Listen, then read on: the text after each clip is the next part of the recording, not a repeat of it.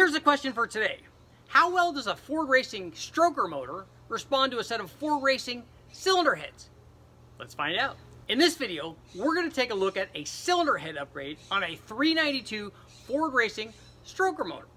The motor originally came with a set of Ford Racing GT40X heads. We replaced those with a set of Ford Racing Z304 heads. So how well did the stroker motor respond to the cylinder head upgrade? Let's get to the results. This test was run on a 392 Ford Racing stroker crate motor. It was originally rated at 430 horsepower, but this motor, I ran about 1 trillion tests on this thing. The guys from Ford Racing supplied this to the guys at Westech, and I used the heck out of this thing. I ran all kinds of stuff: cylinder heads, camshafts, carburetors, intake manifolds, nitrous, you name it. I mean, I tested the heck out of this. I'm sure I ran more stuff. I probably put more laps on this thing than everybody else combined that used this motor, because a lot of other magazine guys went there and used that stuff that Westech had, but I'm sure I put a ton of stuff on it. As a matter of fact, we used it so much that we eventually heard it, I think, doing a blower or something. I mean, this was more than a decade ago. It was a long time ago, but we ran this thing and somebody ended up hurting it. I don't think it was when I was doing one of my tests. It may have been, but we had to bore this thing 40 over instead of 30 over, which is the way that it came, because this 392 was originally a stroke 351 Windsor. It had a 3.85 stroker crank with it. It came one from the Ford Racing crate motor. It was like 9.7 to 1.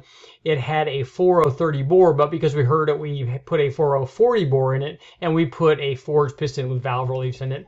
And the compression was only a little bit higher than what it was just from the change in displacement, basically from having it be 40 over instead of 30 over.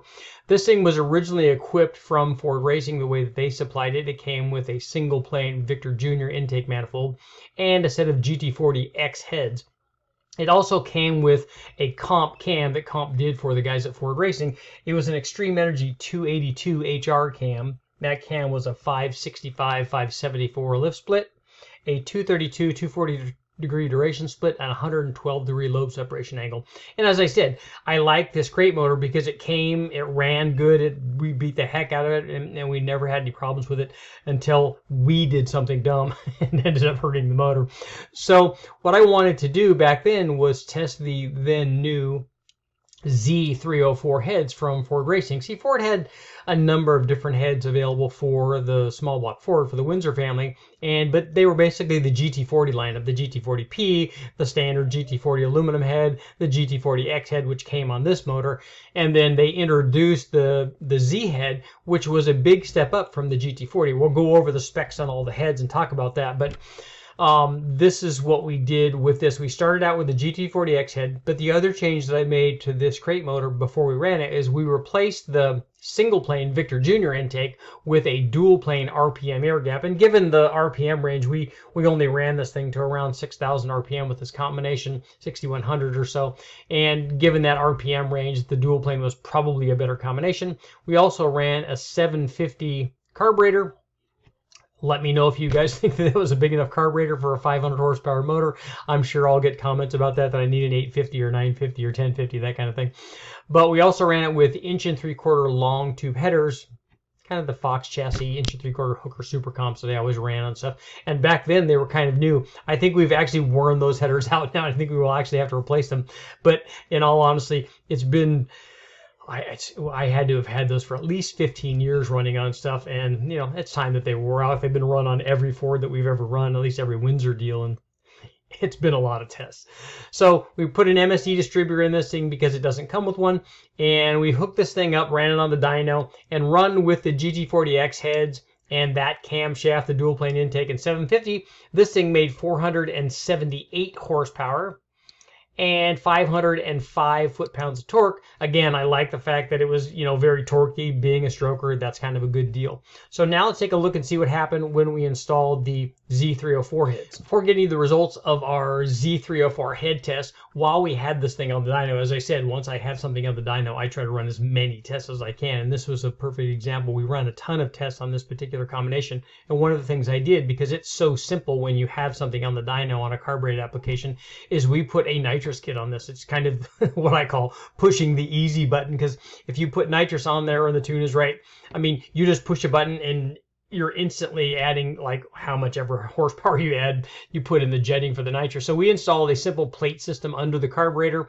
and we actually ran this both with a Zex perimeter plate and with a conventional NOS kind of plate. And in all honesty, the difference between those two plates is very minimal. What I find is that the big difference in the power supplied by the nitrous kit is more a function of the jetting that you use in the kit, the solenoid size if you're getting near the maximum flow of the solenoid, and more importantly, obviously the pressure and the and how full the bottle is. So if all of that is right, you'll get the power output supplied by the jetting. If you increase the bottle pressure by heating the bottle up, you can get more flow and add more power. But I just wanted to show you quickly on the easy button here when we added nitrous to this thing. It worked out really well. So here's what we did when we hit it with this was like 125 shot. So the power output jumped from 478 up to 607. Nice easy gain. We hit this thing down around 4,000 RPM. We had good power. It started to get a little bit rich out here. And I actually think on the GT40X heads also we were probably running into a valve control issue with the springs that they supplied with that crate motor. So here's an easy setup. Crate motor, we obviously went 40 over, but I don't think that would affect anything. Crate motor, headers, good carburetor, good tune, and then add nitrous to it, and you've got over 600 horsepower, and that's enough. That's enough to have some serious fun in a street car, because this thing made over 650 foot-pounds. So now let's find out what happened when we did our head swap. After running our nitrous test, it was time to swap on the Z304 heads from Ford Racing, and this was very early on in the testing with the Z304 heads. They came incomplete. Basically, we had to assemble them. We had to get the valves and everything, and we installed a set of 202-16 valve package. And if you take a look at, I'm going to go ahead and insert the flow numbers up here, and you guys can take a look at them. But Ford Racing promised that these heads flowed about 275, and so I airflow tested them on the flow bench at West Tech, and we flowed them on a 4030 bore, and they were almost spot on. Our flow numbers kind of correlated what theirs were. Ours were a little bit lower in the mid-lift numbers than what they provided. But again, that's just a different bench and a different person testing them and stuff. But these things flowed quite a bit more than a GT40X head. A GT40X head was probably more like in the 235 to 240 range maybe. And these heads flowed 275. So we're up quite a bit in potential CFM. And I like the fact that the 275 numbers came at 600 and 650 lift, which is kind of right in the area where you'd be running kind of a good performance cam. Good numbers also at 550, which was 271. So that's right in the good part of the peak lift that you'd get, like on our Extreme Energy 282 cam. But if we look, so I'll go ahead and keep the specs up there for a while so you guys can take a look at the airflow numbers. Exhaust flow is also good, 223 CFM. Good intake to exhaust flow relationship for my math guys out there going to do that kind of correlation. If we take a look at a comparison between the Z head and the GT40X head, the GT40X head had a 178cc intake port, a 62cc exhaust port, and they could be had with either 64 or 58 cc chambers. And I need someone to let me know. I honestly can't remember. I don't have it in the notes which head that original the crate motor from Ford Racing came with. I think that it came with a 64 cc chamber, but if it came with a 58 cc chamber and the Z head was a 63 cc chamber, either way it's equal. It's either the equivalent of the GT40X or it actually has a slightly bigger chamber, so the gains that we'll see from the head either way are really good.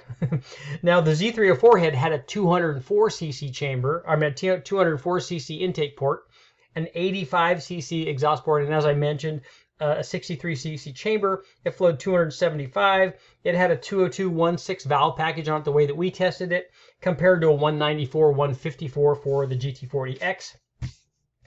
We installing the heads also did require an adapter plate on the exhaust port so that we could mount the same hooker headers on this thing. And we also had the heads were supplied with a Ford Racing supplied the guide plates for this. We had to put the screw-in studs. We also had to use a non-bolt down rocker like we used on the GT40X heads, but it was a 1:6 ratio aluminum roller rocker from CompCam, so we didn't change the ratio, but we did have to change the rocker. We obviously kept the same camshaft. It did require quite a bit longer push rod on the Z head. We went up to 8.1 inches on the Z head. So here's what happened after we got all of that done. We obviously ran it with the same carburetor, same intake manifold. We adjusted the timing until the thing didn't make any more power. Here's what happened after we put the Z head on there.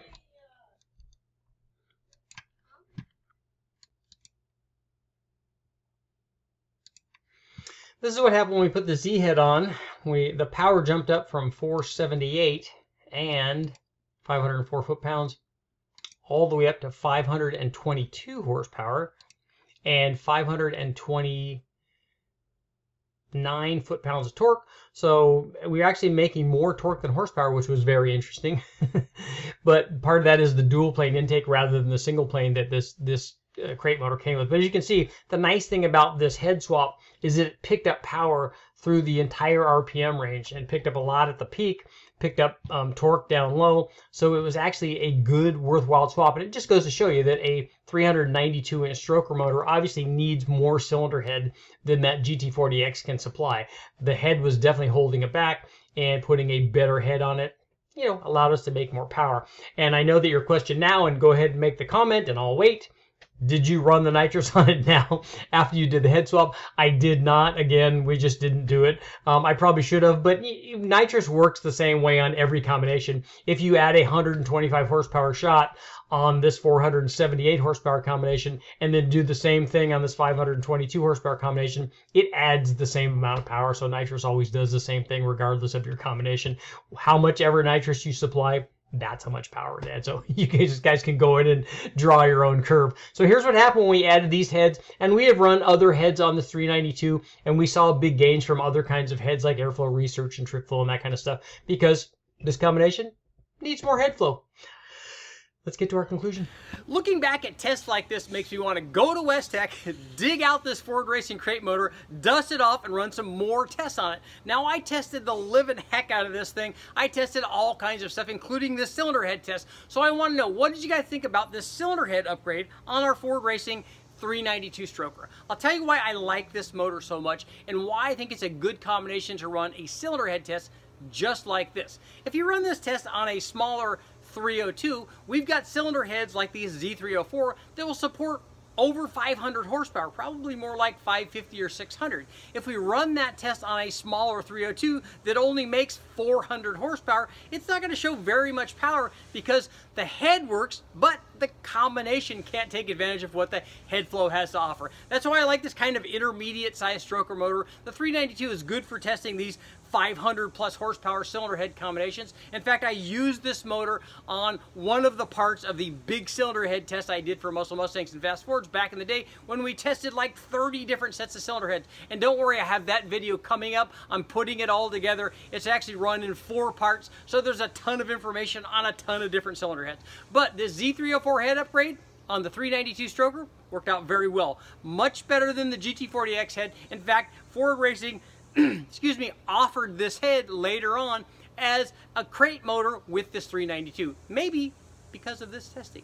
I'm Richard Holder, guys. Thanks for watching. Make sure to like, share, subscribe, ring the bell. Do all that stuff. I got more testing coming up.